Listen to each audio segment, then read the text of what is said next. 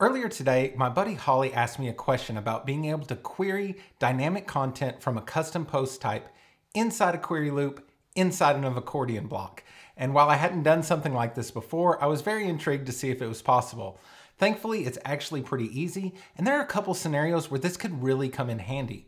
In today's video, I'm going to show you how to create a custom post type for frequently asked questions, and then be able to display those inside of an accordion block dynamically based on some different parameters that we'll set up inside this video. This gives you and your clients the ability to have one place to manage all the frequently asked questions, and then you can query those throughout the site in any way you really need. A good example of this might be if you have a specific service, you'd only want to show the FAQs having to do with that service.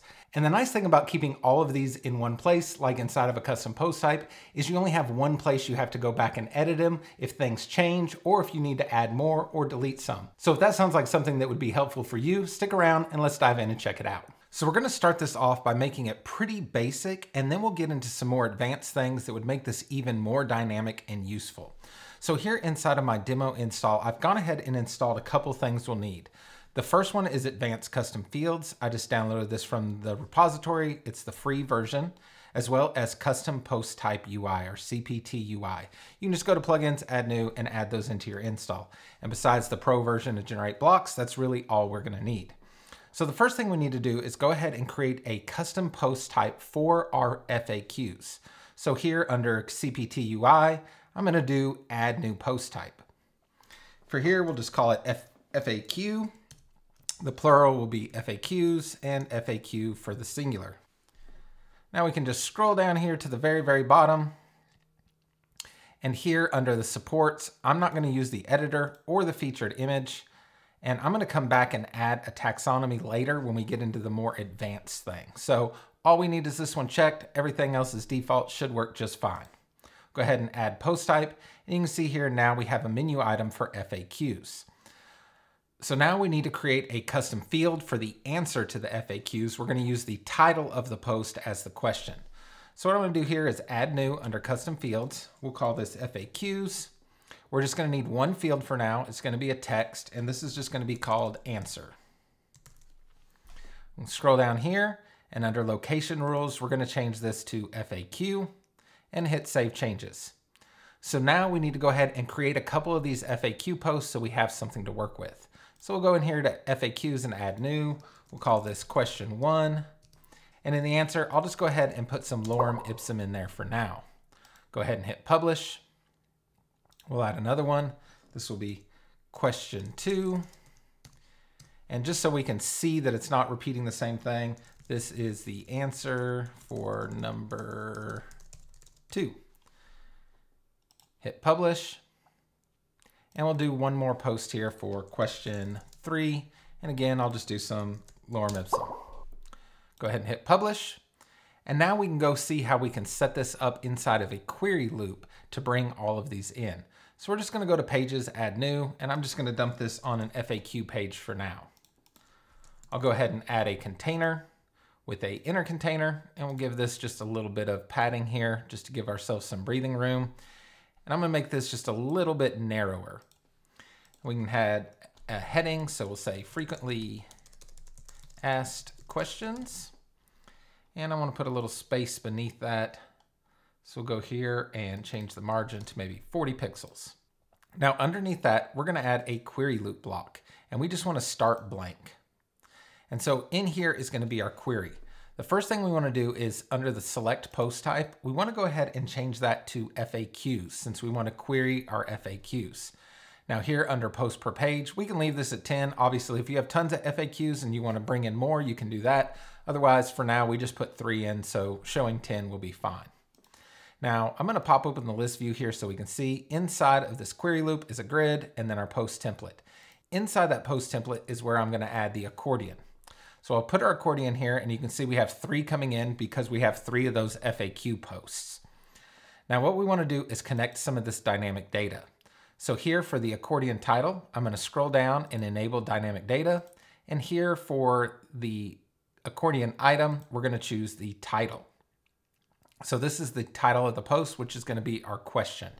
So we have question 3, question 2, and question 1 all coming in. Now for the accordion content, I need to swap this over to a GenerateBlocks headline block. We'll change it to paragraph. And again, we'll go to the enable dynamic data. And this one we want to do post meta since we did a custom field for this. And we just called that answer. So we can go ahead and put that in there. Now we'll have some styling to do, but let's go check on the front end and make sure that it's all working. So here you can see question 3, there's our lorem ipsum. Question 2, here's the answer for number 2, and question 1, and all these accordions are working. Now this isn't a perfect solution because it's actually bringing in multiple accordions, which might not be the best for performance, but honestly these blocks are so light, I'm not going to sweat that too much. But one thing I don't like is that they all appear open when I load the page, and there's a gap between them. But that just comes from some of the defaults, which we can override here. So here inside the accordion item, we'll get rid of that. We should be able to set this open item by default. We want to turn that to no. We want these to be closed by default.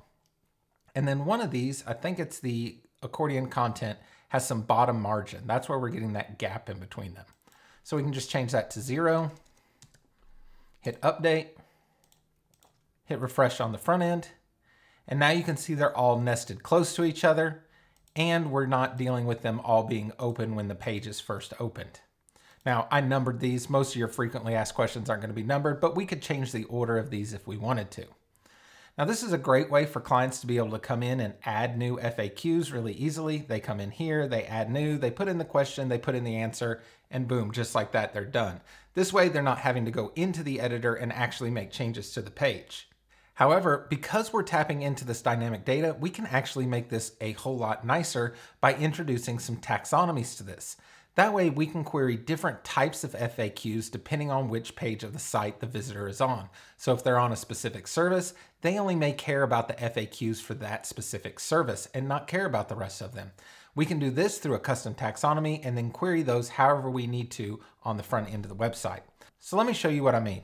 We're going to go back to CPTUI and we're going to add a taxonomy this time. This time we're going to call it FAQ category. And we're going to call this FAQ categories and FAQ category. This, we're going to attach it to the post type of FAQ, and we can go ahead and hit add taxonomy. So now under FAQs, you can see now we have our FAQ categories. We'll go ahead and go in there and create a couple. So this could be category 1, maybe that's one of your services. And we could do category 2, maybe that's an additional service you offer. Now if we go back in here to our FAQs, we can edit these and make sure to add those taxonomies. So we had category 1, we'll add that to this one and update it. We'll go to question 2 and we'll say category 2 and add that and update it. And for question number 1, let's actually add both of them, category 1 and category 2. So this one should show up in both of the queries. Go ahead and update that, and we'll go back and create another page. We'll call this category 1 since we're pretending this is one of the services we offer. Again, I'll just add a container. We're not really worried about the design here. We're worried more about the functionality. So I think actually to make this easy, what I'll do is just jump back in here, copy this query loop, and then we'll just paste it inside of here. So now we have everything we need already set up. However, we only want to see the FAQs from category 1.